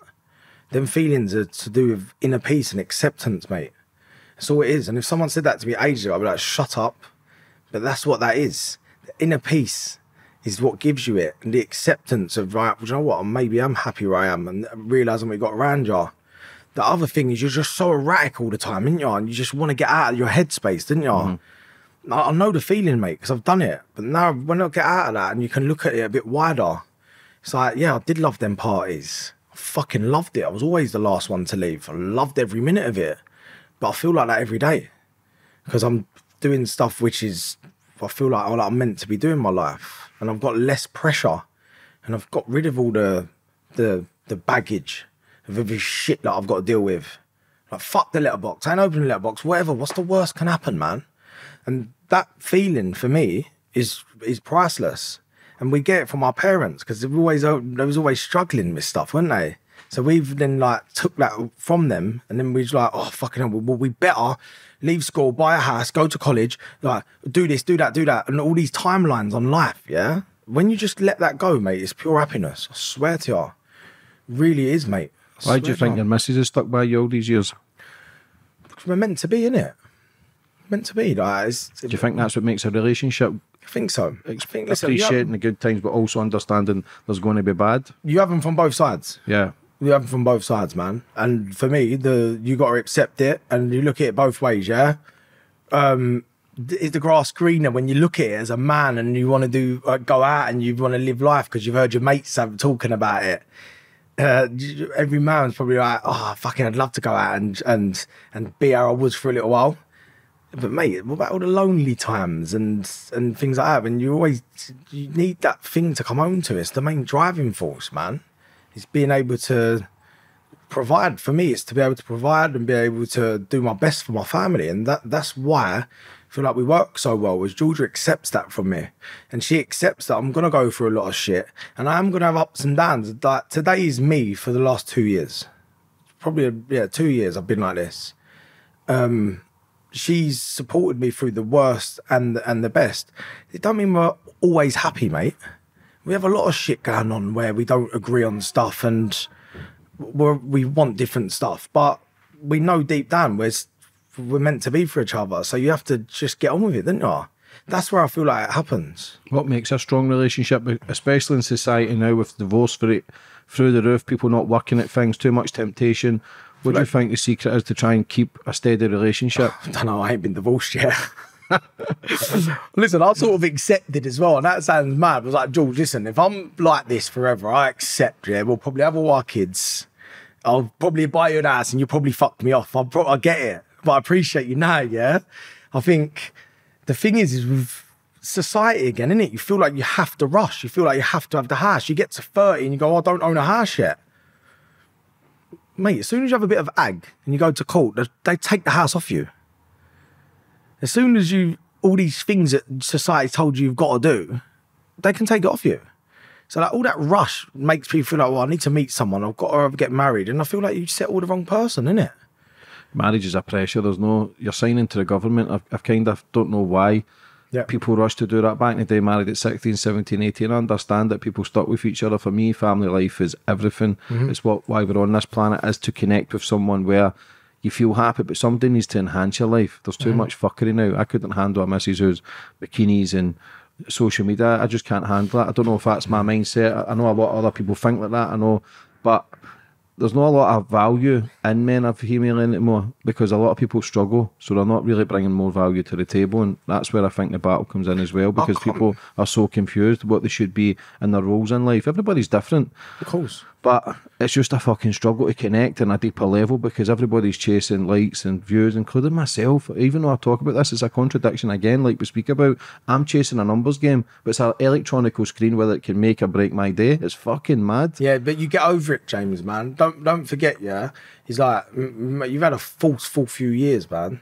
It's gone like bang. Yeah. You're in the middle of where I was last year, like when it does get a lot for you, and you get there and then you think, yeah, fucking hell, it's worth it because you've done big things. So don't be hard on yourself about that, man. But the thing with Georgia, yeah, is she'll kill me for saying this. In the last 2 weeks, well, fucking hell, 2 years, I'm gonna say, I am probably 90% of the time I've only seen her wear pajamas, and I've definitely not seen her wear makeup. Not at all. I've never ever like been late out of the house for Georgia. Oh, I've got to sort my makeup out, or I've got to do this. I can't remember the last time Georgia put like a bikini picture on Instagram and something like I had to be jealous of. I can't remember that. I've not got that as a relationship. I can't remember the last time that we had an argument about someone. But we just don't have it. Because she don't give me any reason to get any thought of anything like that. It's just straightforward. We know how it is. It's with trust that creates the bond of a relationship. Yeah, so like, I know people like a bit of jealousy in a relationship. It's fucking dangerous. No, like, it's not healthy. Mate, my missus ain't wearing like, and I would, if she wants to go out and she wants to look fucking in a bikini, and I'd be mad proud of her to go out and do that, but she wouldn't know. But motherhood changes people. Yes, it does. It changes people because once you become a mother or a father, especially mothers, it makes them see the whole world differently. For me, it takes them back to their true source and what they should be. And the woman, a best role for a woman on this planet for me is being a mother. Just the way they carry the baby, how their energy changes, how their whole vibration changes, how the nutrients change, how the umbilical cord feeds the baby nutrients and stem cells. Like, it's fucking a beautiful thing. But everything is backwards from the day we are born. Women giving birth on their back, giving birth under artificial lighting, coming out drugged up. Everything's going against gravity. They're cutting the umbilical cord, which is full of stem cells and nutrients. We're giving babies names, religions, football teams to support, label before they've even spoken. So we're confused constantly because the old cheesy saying is divide and conquer. Everybody's arguing and fighting, left wing, right wing, blue pill, red pill. Who gives a fuck? Be the better person you can be and just try and help people as much as you can. But again, we're living in a society where it makes us change and it makes us see the world differently. But that's why social media is there. It's a tool to create chaos. That's maybe what's probably mine and Georgia's thing then, because Georgia, if you asked who the Prime Minister of the UK was, she wouldn't know. She wouldn't know. She wouldn't know any of that. Georgia, her mindset is every day is just to be as happy as she can. She don't get involved in anything. And she teaches my son, like, morally how she thinks he should be. She don't force him into nothing. That's how Georgia is. My house is a bit mad compared to how you'd think it was. It's not like we don't, like, film stories of us together and that. We don't do none of that. I can't remember last time I took a photo of Georgia. We literally don't do any of that. So I think like that is probably the key to it, is we ain't trying to show no one nothing. It is there. It is what it is. She's the mum to my little boy. She does an amazing job. And that makes me want to give her everything. And that's why I married her. Because I was against getting married. Because I was like, fucking hell, George. Things people fall out of love, da da da. But then at the same time, I was like, no, fuck it. You deserve my same last name as your son. And you've done everything ever for me. And it is what it is. Is there any prenup or anything? No, you mad? Never. Yeah, I love that, Never. mate. But mate, we got married. I got married in Islington in the town hall, yeah? What was the plans? Was that planned or was that a spur of the moment kind of? No, mate, we had a bad year, yeah? And I was like, George, you know what? I think I've got a bit of ag coming, so we need to rearrange the wedding because it's supposed to be September. And I said, look, we're at the point now where we ain't gone like inviting everyone, we can change it and it's just going to be, no one has to know. I was like, I think if we change it for the year after, let's look at doing that. And she was just accepted it. And she really wanted this wedding. So I was like, wow. I was like, listen, if all you want to do is have your day and get married, then let's do it. And then, of course, there's no prenup or nothing, because for me, she deserves everything I've got and I'll give her every single last piece of it. There ain't going to be no point, mate, where, for example, if we fall out of love, I'm going to start arguing who gets the ash. It's all hers. Yeah. She deserves every single thing that she gets, that girl. That's everything. why I asked. I knew you would have. She deserves it all. You'd have said that anyway, but I was just obviously. No, and mate, you know what? It always went through my head when I was younger, when I had nothing. Goes, Carl, I ain't going to work all this time for someone to take it off me. And I'm like, well, I'd rather her take it off me than fucking me spunk it all by losing my head. At least she'll probably use it in the right way. But no, I don't have any of that feeling whatsoever. I'm like, I'm just here for now. I'm not thinking about what's happening in years to come. I'm here for right now. This is my moment. This is my time. And I'm going to do whatever it takes to make sure it's the best time ever. Yeah? I've had enough time of me fucking moping and groping around and worrying about shit. This is my time. Yeah? And I'm going to make it a fucking movie. And every bit of shit that happens to me along the way, these court cases, when I'm thinking, oh, these people are turning on me, all I think is, oh, am I going to get to play them in the film? So I think. Because if I didn't have this story, it'd be a shit fucking film, wouldn't it? So all I'm thinking now is that. And mate, I love life, and I appreciate every single person around me right now, the good and the bad. And I'm just excited for the next steps, man. And what is meant for me will happen. And that is it. I'm not going to fight against anything. I'm just going to take it. I'm just going to get on with it. And for me, life's beautiful, man. And it takes a long time and a lot of pain to realise it. So yeah, no prenup. Georgia can fuck off whenever she wants. She knows that, yeah? It's all hers. And just as long as we're in the moment together and we're happy, that's it. What else matters? See, when you got tested for ADHD, was there any other test for anything else? Did they go through a list? Yeah, I think... Autism, bipolar. I think I'm a little bit autistic, yeah. I'm scared to go, mate, in case I tick every fucking list. James, I'm going to be honest, yeah? The medication and knowing what's wrong with me works mostly for me to be able to concentrate at work. It doesn't stop my creativity, and it definitely doesn't stop me being off my edge. I think I'm a bit worse, actually, yeah? But what it does do is it makes me just think before I do things. With the ADHD, I was just off the handle all the time. It don't make me happier. It ain't like me taking a bit of speed. I won't mind a bit of that. It's not like I'm taking a pill in the morning and I'm lighting space out my head. Just gives me I can focus. So then with me being able to focus on what's in front of me, I'm not turning left or right constantly. Do you know what I mean? Like, I'd see a parking space, but then I'd be focusing on something over there. It just levels me out. But in terms of like the diagnosis, I understand that I've got an imbalance in my brain, yeah? And I'm like, all right, sweet, get over it. Fucking who cares? It's a fucking superpower. Because if I hyper-focus on something, I can literally work through things like you have never seen. And if I didn't get help, when I got help, I would never have been able to support Georgia during this miscarriage. Never. I wouldn't have been able to do it because I would have made it about me. But with me getting help, I understood so much more about myself, so I could support Georgia. And I'm really proud of how I supported her during this time. Really proud of myself. I didn't once make it about me and make myself a victim. I might have had a little cry here and there to people close to me, but I made it about Georgia because Georgia was needed the help this time. So if I didn't go through the stuff that give me the diagnosis, I would never have been able to handle it. So it was meant to be. I would never have been able to sit in a courtroom for 5 minutes before. I'm there for 8 hours. And I can sit there and can take in everything that's going on. So please don't think anyone, yeah, like you're going to get tested for ADHD and you all of a sudden become happy. It's so much more than that. The happiness is from within, as I've been saying. But if you can't focus and there's ways of getting help, do it. But then the other thing I'll really say is drinking fizzy drinks and all this processed food and that is fucking no good for you. Like, you have come downs on it, left, right and centre. Stay away from the come downs. I couldn't tell you, I don't drink fizzy drinks. I drink water, that's it. Water, I'll have a coffee or a tea. And I don't really get come downs from none of that stuff. As soon as I start putting sugar into my body, it fucks me. It plays with my body. So after learning all that stuff, there's natural ways of getting dopamine. You don't need to just take tablets to make you focus. You might not have it as bad as me.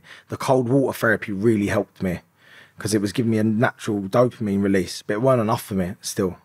So yeah, I don't want anyone watching this thinking he's telling you the right way to do it is this, because it isn't. Like, I wouldn't, if my son's got ADHD, I'm not going to make him take medication. It's not going to happen. I want him to learn his body himself, and then he can decide when he's older if he wants to basically do something that can make him a little bit calmer. But that's my son's decision. He does it. Is it hereditary? Yeah. So I've got my dad tested. He's got it as well. You know I'm going to get tested. You're a fucking jinx, bro. You know what? Yeah. It made me accept so much about my life because I knew that... Did you understand your dad more? Yes, mate. We are so much closer. Because I went, wow, I felt bad, man. I thought, mate, all them times that things were going on, and I used it against him, yeah? I've never had the right to do so because he was suffering with what I've been going through. So it's not only me. I'm not the only victim, man. A lot of people go through this shit day to day, what I went through. And my dad's been doing it for 60 years, the poor fucker. So now I feel a bit bad. I feel like I have to look after him because I resented him for a few years. I want to punch his head in a lot of the time. But now, me and him will be having a conversation. I'll just look at him and he'll look at me, he'll go, let's not go there. And he'll walk out. He's never done that before. Never. He's a different man.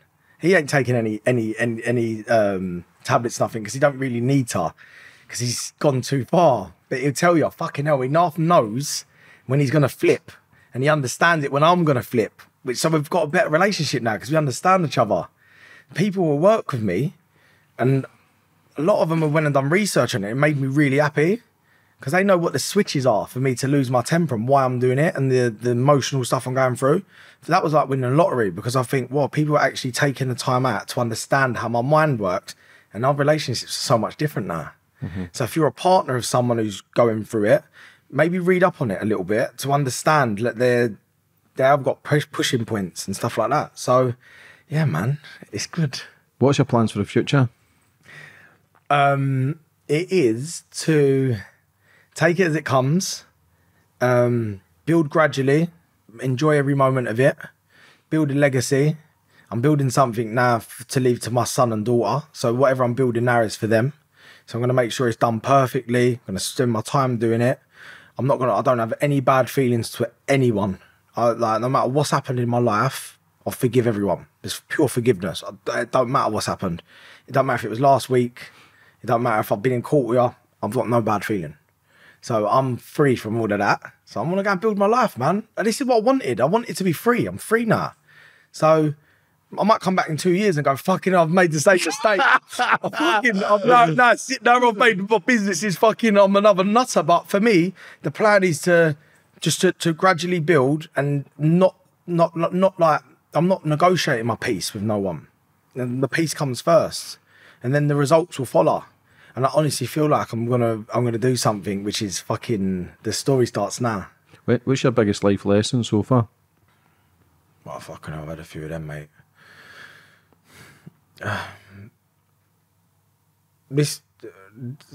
And I really do appreciate, James, you've not prompted me on this court thing, so thank you, yeah? Yeah, because we a lot can of do people, that, no, but I appreciate that, because you could have made me come out of all kinds of madness, because you know I would have said it, but I know what I can and can't say, but I'm going to be honest with you, my biggest life lesson is I'm warred with people who meant something to me before, man, and money does a lot of fucking mad things to you. So just make sure when I've got relationships with people, it's for the right reasons. And yeah, shit can turn on you very quick. How do you learn how to trust if people are trying to fuck you over and take you to court? How does that make you better, enhance going into the next venture, or does it make you wary? Mate, I don't make the same mistake twice. And I've never lost anything I wasn't willing to give. Remember that. I'm still as switched on as I ever was, 10 times more. And I've gone through this and I've learned law.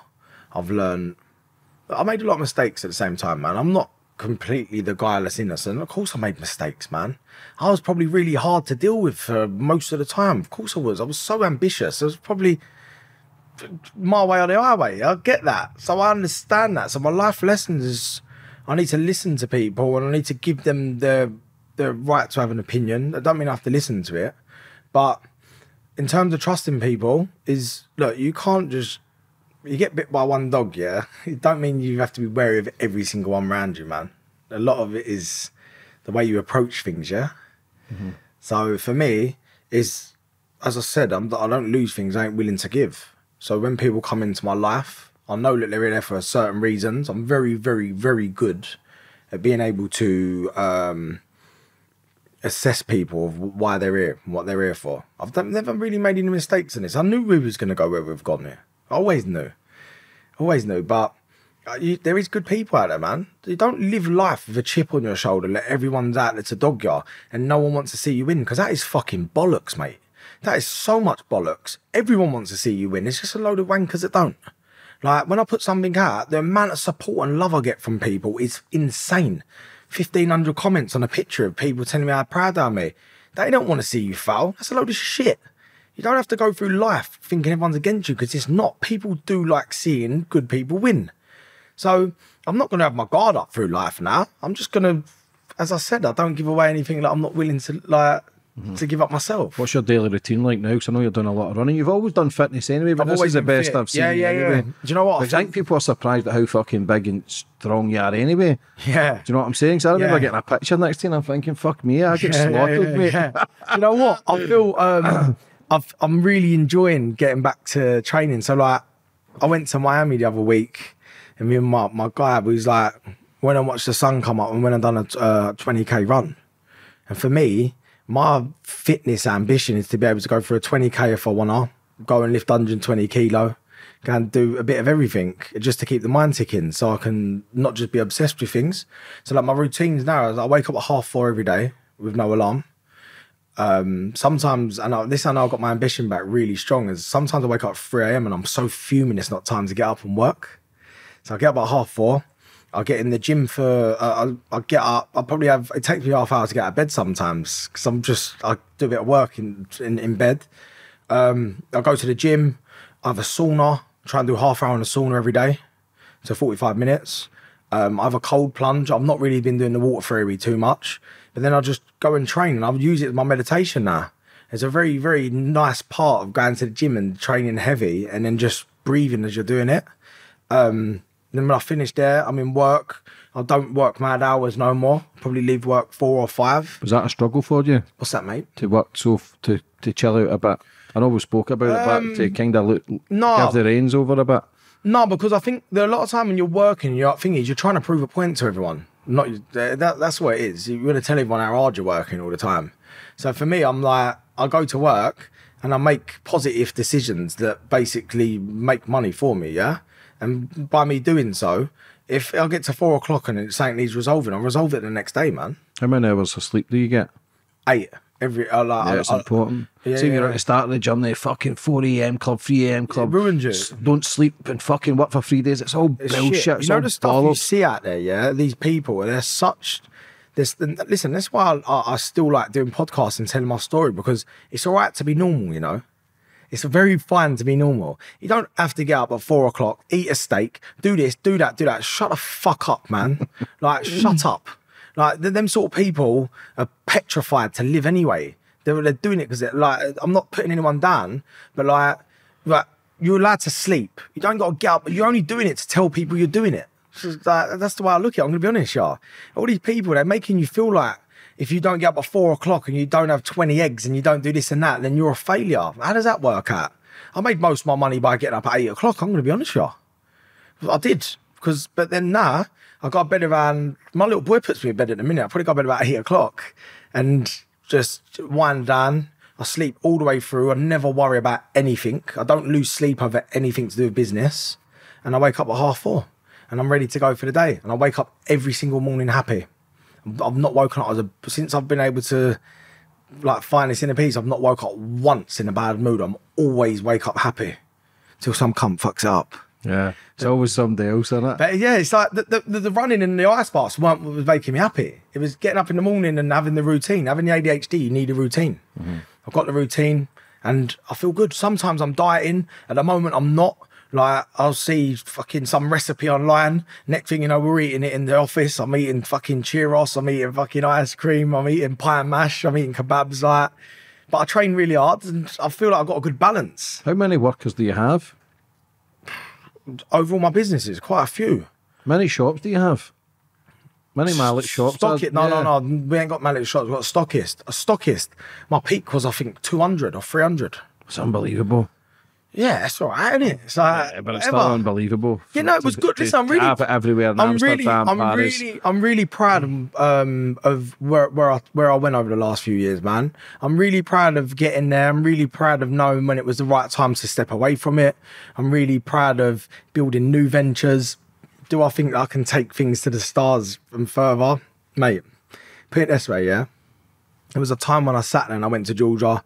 Georgia, I don't think I'm going to be a billionaire. She went, why not? I went, number one, just because I feel like I'm a bit generous and I see the best in people and end up fucking giving a lot away. But the other thing is because I feel like to become a billionaire, you have to invent something and you have to do something that changes people's lives. And I don't feel like I can do it. Next thing you know, I fucking started this brand off, which is, it's like, now in the UK, it don't probably seem what people think it is. But in America, man, you got to see it. It's crazy. Like, I've come up with a concept which is insane, and I'm the only person that can do it in the world. Yeah, I said to you 4 or 5 years ago that it would be £1 billion product. We'll get there, but it'll just whether be it's this or whatever, whatever it is, it's just. But for what you've done, what you've achieved, it's unbelievable. And like you say, I'm always proud of you. I'm always rooting behind the scenes. I'm always messaging from time to time. Might not speak for 6 months, but when it speak, it's always the same as where it left off. And I appreciate positive, love, honesty. And listen, we always talk about our struggles, but we are fucked up. But that's what makes us great. That's why people connect with us at a different level, because, okay, it makes them seem as if they're not alone, which is so important because we all feel lonely. I could be surrounded by 1 million people, mate, and I would still feel the loneliest man in the room, but yet I'll be the happiest at that moment because that's the act of the showman. Yep. You know what I'm saying? So what you've came through, what you've overcome from the reality star to then you've came away from that brand now and that label, which is a beautiful thing because I know that made you as well. That's took the steps from then taking you to where you are. All these steps, all that pain, all that trauma, all the happiness, all the fucking great things. You've achieved so much. It's so young, man. You should be fucking proud of yourself. You know what? Someone said to me, I was speaking to someone and he was a billionaire and he went, I was speaking to him, he went, how old are you? I went, 31. He went, whoa. He said, that's what you get at 51, 52 or 60. When you're about to retire, you realise what you've realised. You realise it so young. It's mad. But now, I'm going to be honest, I feel like I owe it to tell the story, to tell people that there's so much more to life. You don't have to just be so intense. I honestly feel like my purpose is that. My purpose is to spread the message, and I'm relatable, I'm normal, I'm nothing special. I'm the same as what you are, the same as everyone. We come from the same background. Like, the majority of people come from the same background as us, but we just don't take no very kindly, do we? And we feel like there's more to give. But I feel like I want to spread both messages. I want to let people know they can go out and achieve whatever they want, yeah? But I also want to do the other one to say, just make sure you're happy when you're doing it, because otherwise it's not worth doing. And that's why, I feel like I'm the richest man in the world right now. I'm going to be honest, y'all. I feel absolutely like a fucking trillionaire because I've got everything I need, man. I've got everything I need. I can pick up the phone and be around some good people. I've got my family. I'm doing all right with money. I'm spreading a positive message. I feel fucking amazing. Yeah. Absolutely amazing. Let's talk about your new product before we finish up. Like, how did that come about and where do you see this going? I know you say it's a family thing, but...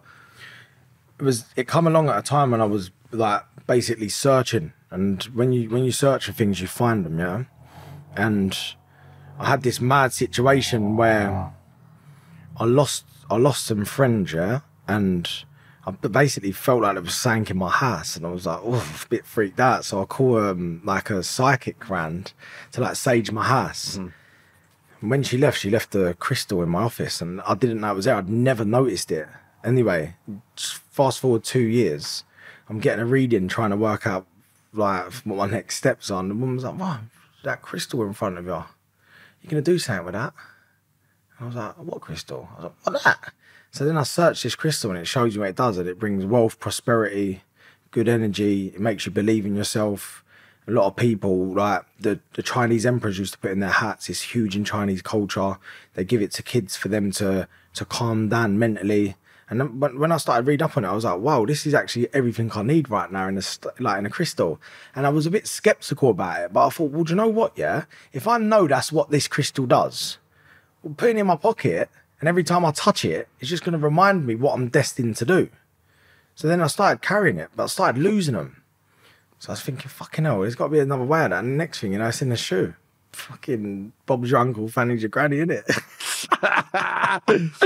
There's a bigger, more technical story behind it, but it was about how can I spread how good I feel to people. I want to be able to tell people how to do things without them having to go through this shit. And it's just one of them things where I thought, I want to spread this positivity. I'm in quite a negative place, feel positive, and it was born. And, mate, there's no limits to it. There's no limits of something. When you invent something, man, that's the one. It's insane. Where can people buy the product? Online only.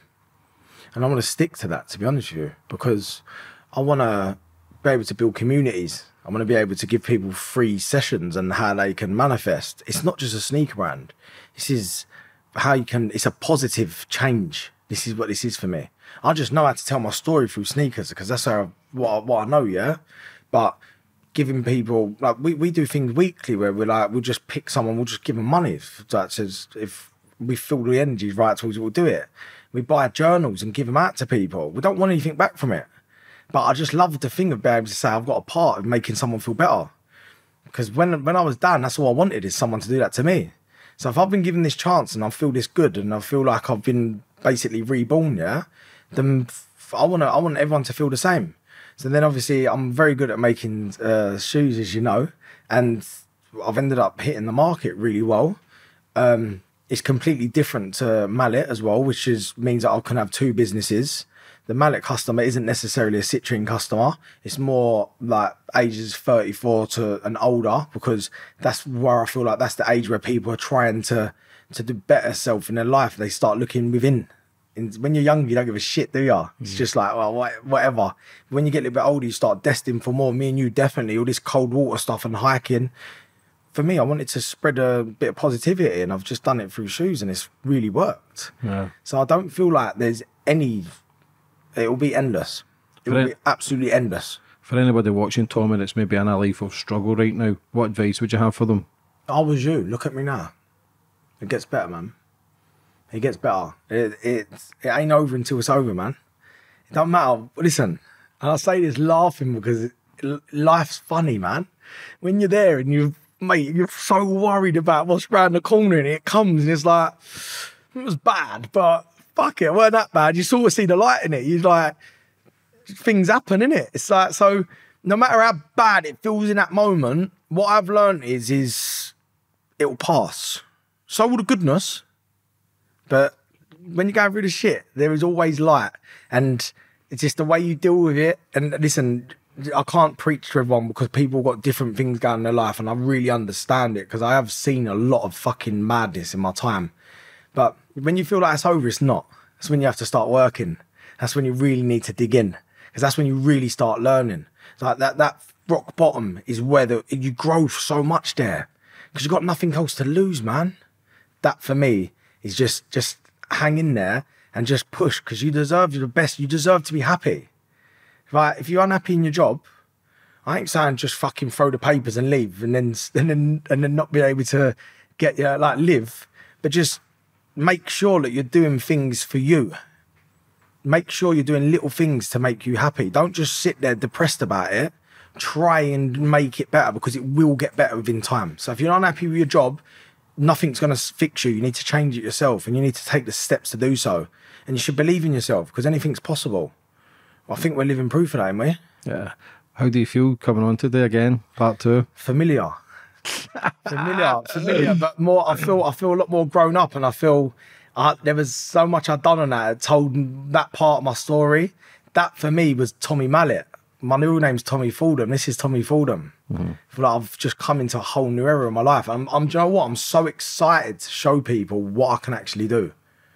And I really do hope I can help people along the way because I know how shit it can get. But people already know what you can do. Like I say, from what you've came from, I will always have your back. I will always show support. Appreciate it. Like I say, I'm proud of you. And it's just, like you say, when it turns into the butterfly and the butterfly spreads his wings, we'll be here in 4 or 5 years. We could be talking more madness. Who fucking knows? But all we can do is be the best version that we can be.